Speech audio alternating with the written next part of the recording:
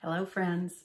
It's good to be back again for another story from the Bible, God's true word, the book that came to us from God and that tells us all about God. Now, we've been learning a lot of stories from the Bible that remind us that God is in charge of everything. And today we have a story from the Bible about a man who there's actually a whole book in the Bible about his life, and his name is Daniel, and the book of the Bible is named Daniel. Well, I don't have time to tell you all the stories from the book of Daniel, but I do have time to tell you one of the most exciting and scary ones. Well, Daniel was a person who loved and trusted God with his whole heart. Daniel was one of those Israelites who had been carried away by the enemy into captivity. And Daniel was very smart and very good with leading. And so Daniel was actually very good friends with the king of the country where he was a captive. He was one of the king's advisors. He was someone that the king trusted to give him advice when he needed advice. In fact, the Bible tells us that Daniel was one of King Darius' favorite advisors. Well, there were some other advisors who didn't like that Daniel was King Darius' favorite. And so they started plotting and planning what could they do that might get Daniel in trouble. Well, one thing that they did know about Daniel was a man who loved and trusted God with his whole heart. And Daniel took time every day to pray and to seek God. Every day, without fail. And he didn't try and do it in hiding. He didn't keep it a secret that he was praying to God. He prayed to God every day. Well, these friends, not really friends, but these other advisors of the king knew that Daniel would do that. So they came up with a very tricky plan.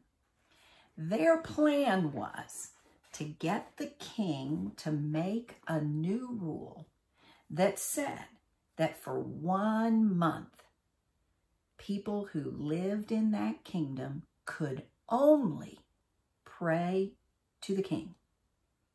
Now, prayer was thought about as being asking for something or seeking something from someone.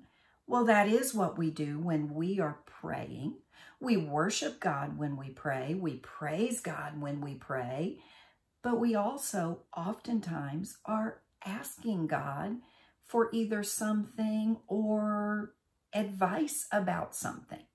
So these men knew that they could make the king feel really good about himself if they got him to make a law that said for 1 whole month, nobody can ask any other god or any other important person for anything. They can only ask you. They can only pray to you, King Darius. Well, Daniel wasn't around when they told the king this, and the king thought, hey, yeah, I want to take care of my kingdom, so sure, for a month.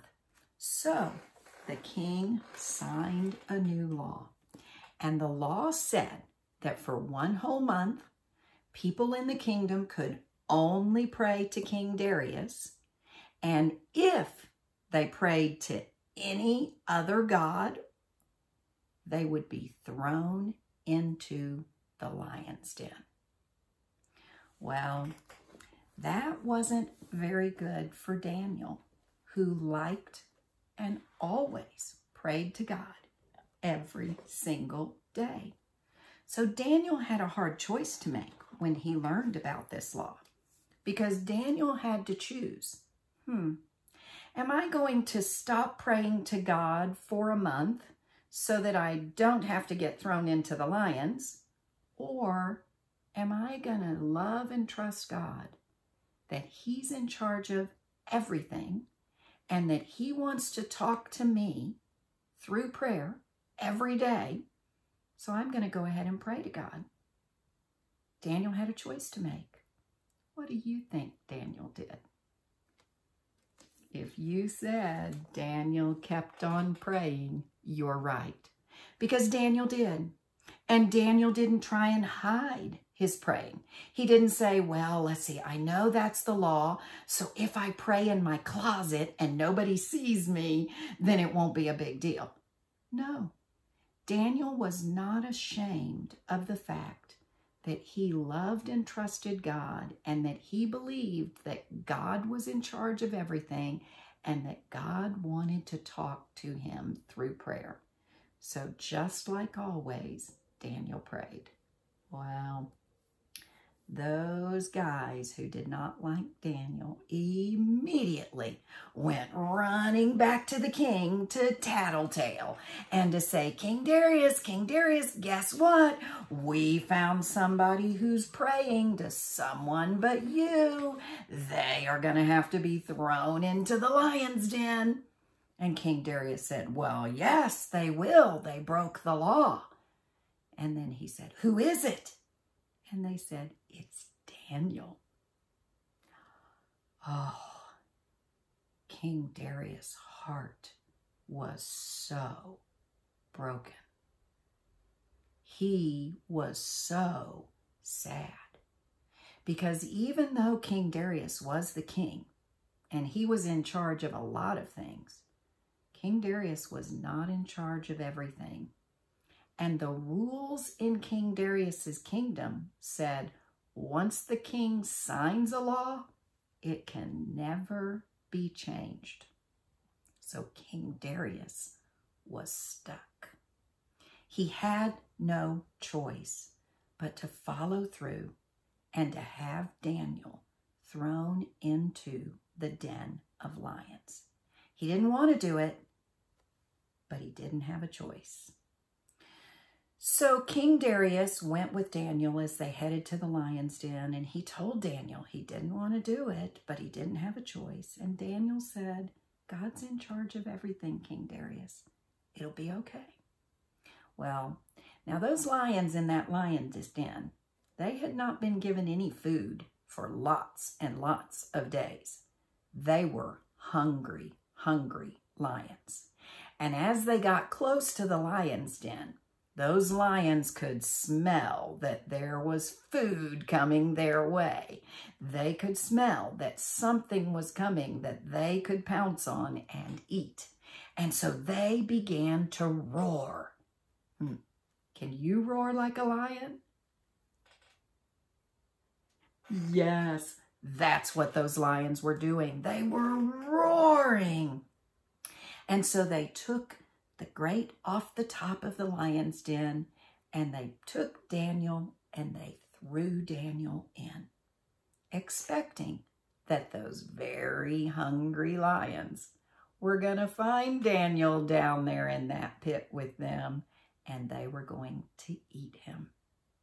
King Darius was back at his castle, and he was so sad. He could not sleep all night long. He worried about Daniel, and he wondered. Daniel said it was going to be okay, that his God was powerful and his God was in charge of everything. But, oh, I just don't know. And Daniel was my friend, and I liked Daniel, and he worried all night long. So when the sun came up, very first thing, King Darius went running to the den, and he told them, open the grate up. And he hollered down in, Daniel, Daniel, did your God save you? And Daniel said, yes, King Darius, he did. Because during the night while King Darius was worrying, Daniel was doing what Daniel always liked to do. Daniel was praying. And those hungry lions didn't try to eat them. The Bible tells us in the book of Daniel that God closed the mouths of the lions and did not allow them to attack and eat Daniel. God's in charge of everything. God's in charge even when kings make rules and laws that are not good ones. God's in charge of animals, even very hungry animals. God's in charge of everything. Well, King Darius had Daniel brought up out of the lion's den, and this is what he said. May peace be yours. I decree, that means I make a new law, that people everywhere who are in my kingdom ought to tremble before and fear the God of Daniel. For he is the living God, and he will endure forever. His kingdom will never be overthrown. His reign will know no end. He saves and rescues those who fear him, for he has rescued his servant Daniel from the power of the lions. King Darius knew that God was in charge of everything, and that it was God who had saved Daniel from the mouth of the lions. Daniel knew that God was in charge of everything. Daniel knew that obeying God was best always. Daniel did obey God because he loved God. We can trust that God is in charge of everything too. And it's always better to obey God and to put our trust in him because God's in charge of everything. Let's tell God thank you for being in charge of everything and for showing us that even hungry lions listen to him. Let's pray. Dear God, thank you so much for this story about Daniel. Thank you for showing us that you're in charge of everything. Thank you for letting us see a story where even leaders who did not know you and love you and trust you saw and told others that you are the one true and living God. Your reign will never be overthrown, and you will never, ever be at the end of your being in charge of everything. You are in charge of everything forever. Thank you for saving Daniel.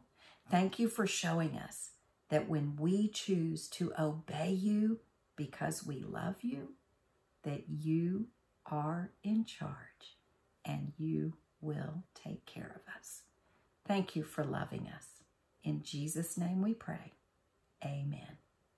Well, it's been good to be with you again this week, sharing another story from God's Word. I hope that I see some of you soon at church, but until then, we'll keep gathering for Bible stories this way. Have a great week.